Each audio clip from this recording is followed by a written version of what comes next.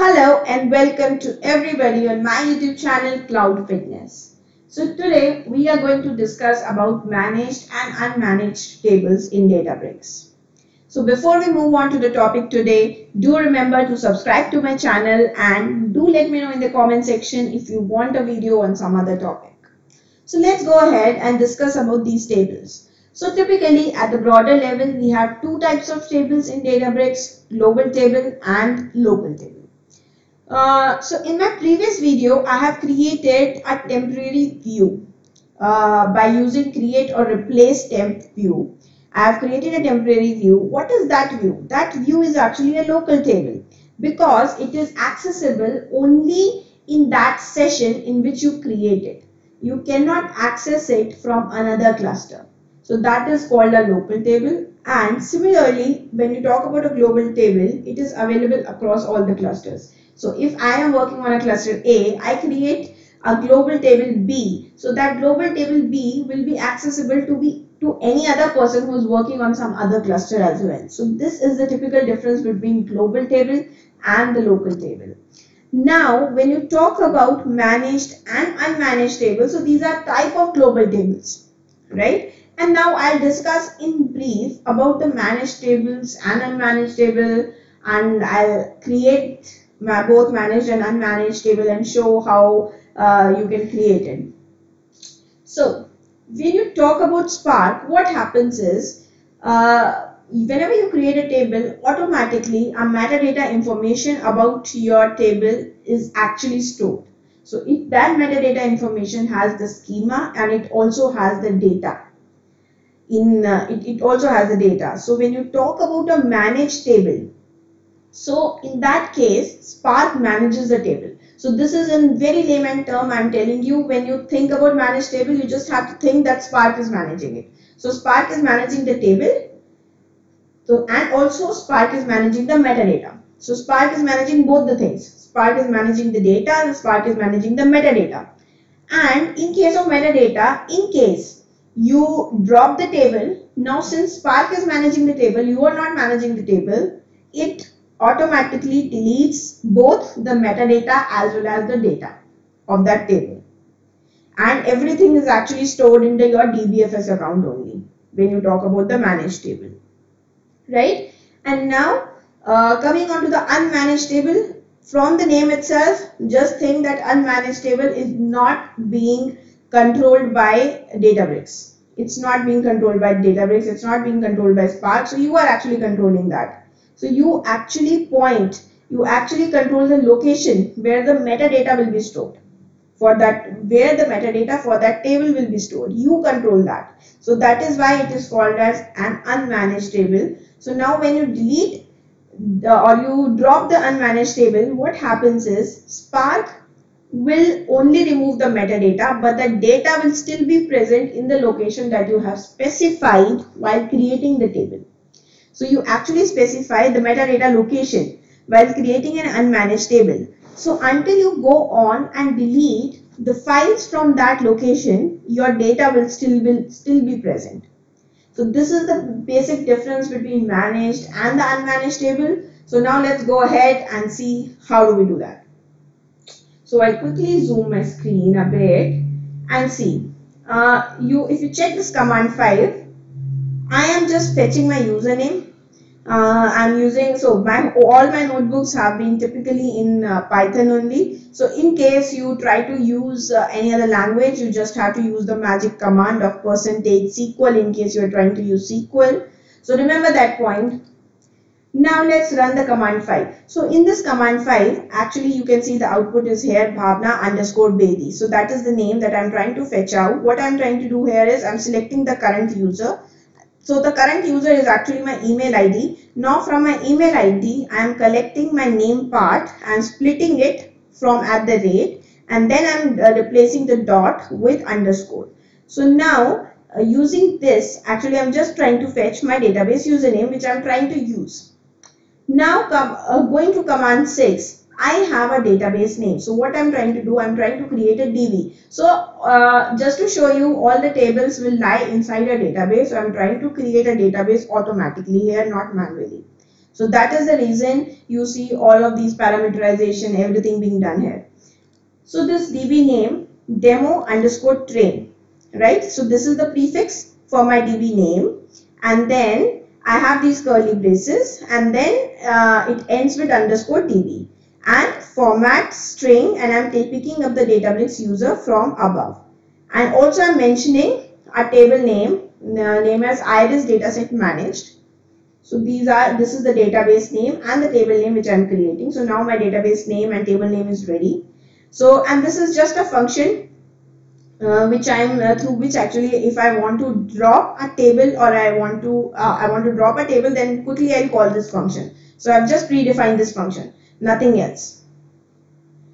In case you're familiar with Python, then I think this will be easy for you. This is just a simple function, so I don't want to manually type the name of my table or manually type the name of my database. That is the reason I have done this. So I'll quickly call that function out.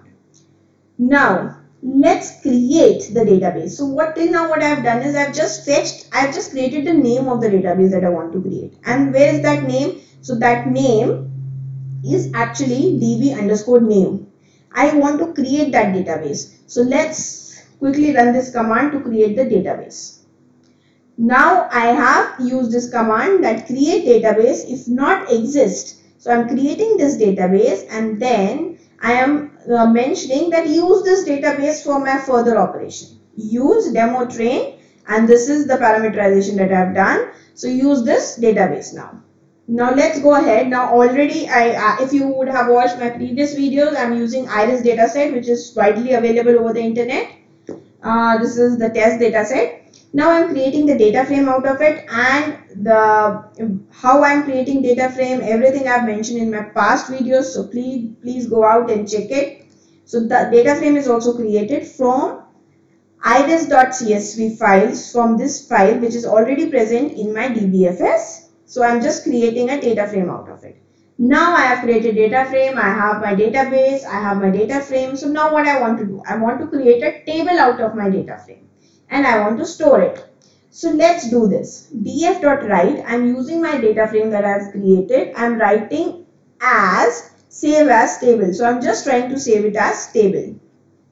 So I've mentioned it as Iris dataset managed.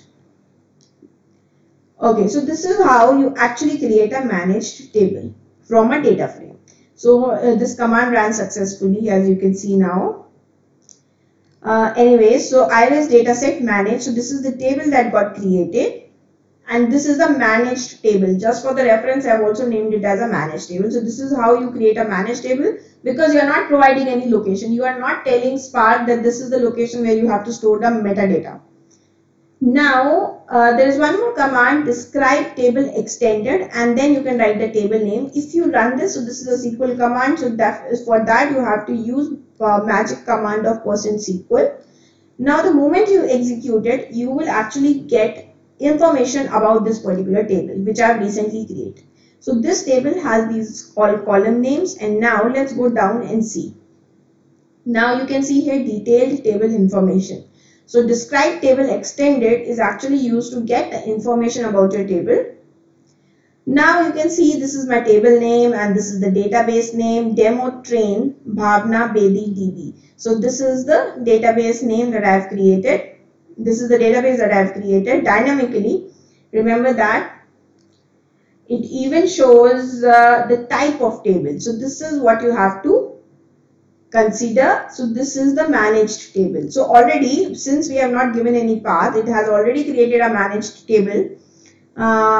And here also you can actually see that it is a managed table. So everything gets you already know that a Spark or Databricks, all the Delta, when you talk about the Delta Lake, everything gets stored in form of Parquet format. Now let's go down and see the location here. So when you talk about this location, this is the location where, this is the default location even where your metadata is also stored.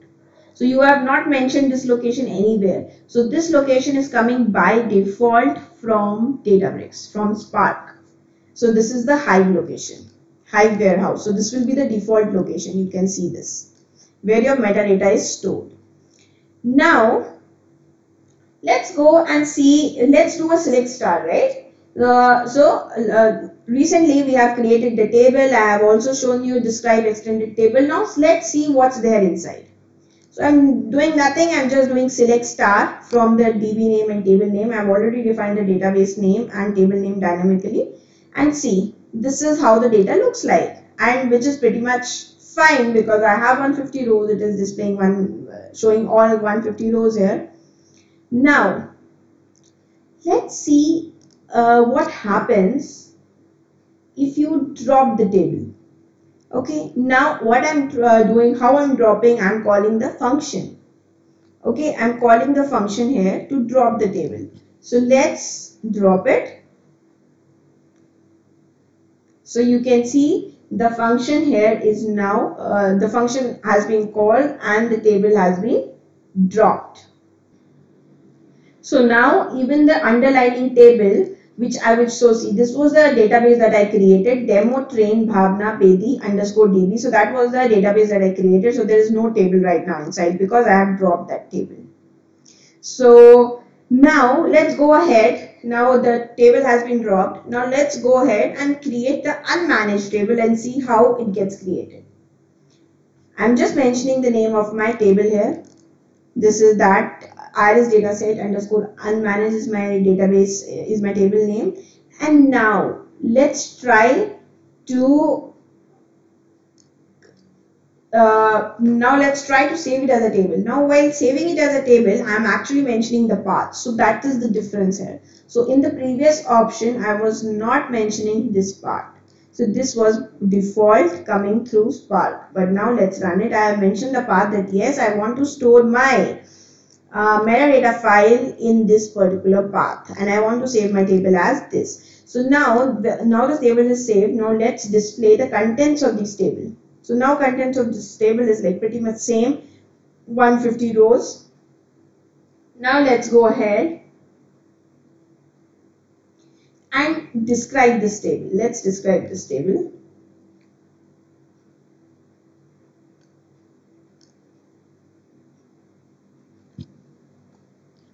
Describe extended. As you can see here again, let me zoom in. Yeah. So now you can again see that I have all the detailed information of the table. We have a database name. So this is the database. Inside that database, this table is created. And then you can also see the type of this table. So this is an external table. So external tables are also called as unmanaged tables, in case I missed telling you. So unmanaged is equivalent to external table, right? And provider is Parquet. Now you can see the location. So this location is different, right? So this location is DBFS and Bhavna. So this is what I mentioned. So let's now go, okay, let me show you this. I think I did not show you the same thing in the previous set. So see, demo train underscore Bhavna underscore Vedi. So this is the table that we created, iris dataset unmanaged, right? Now let's go to this location, what we mentioned. So I have mentioned a location to keep all my metadata, right? So what I'm trying to do now, I'm just trying to read that particular location and see what all data is present in that location. So now using dbutils.fs.ls and mentioning the path here, we will actually get all the information which is present under this Bhavna. So you can see here what is present. So these are success files, and then you have this part file, snappy.parquet. So this is the actual file where my data is also residing, right? Now let's go ahead and try to read this file. I'll just copy it from here.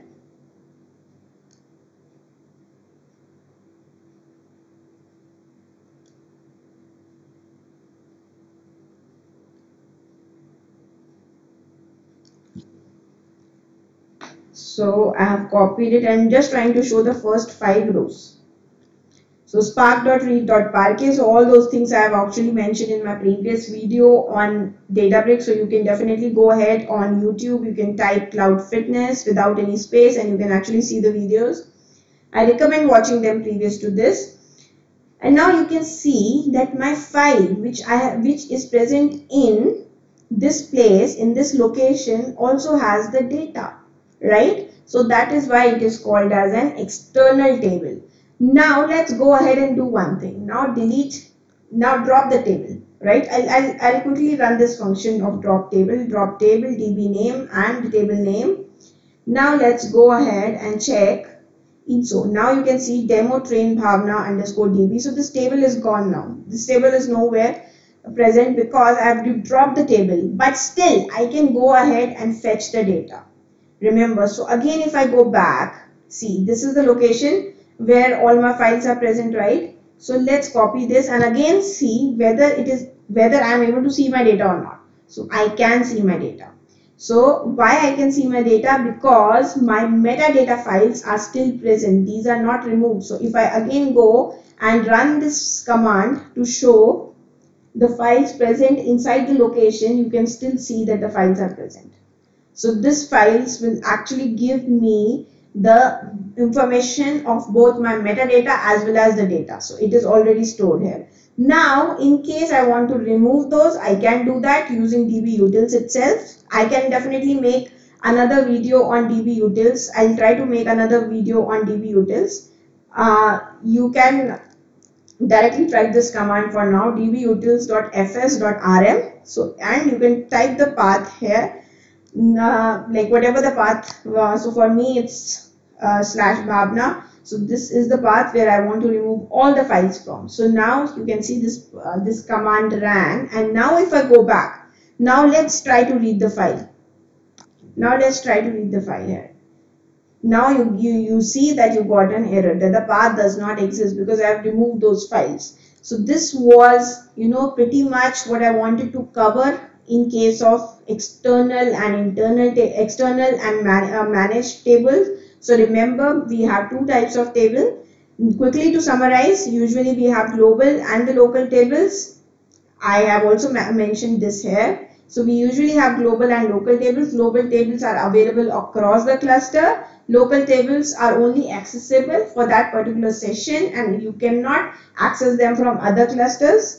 Similarly, in global tables, we have managed and unmanaged tables. Unmanaged tables are also called as external tables. Managed tables, once you delete the table, the underlying metadata and the data also gets deleted because it is being managed by Spark. In case of external or unmanaged tables, underlying metadata and data location is actually specified by the user, and hence even if the table gets dropped, the data and metadata is still present until you explicitly drop it. So this is like quick summary of what was discussed here.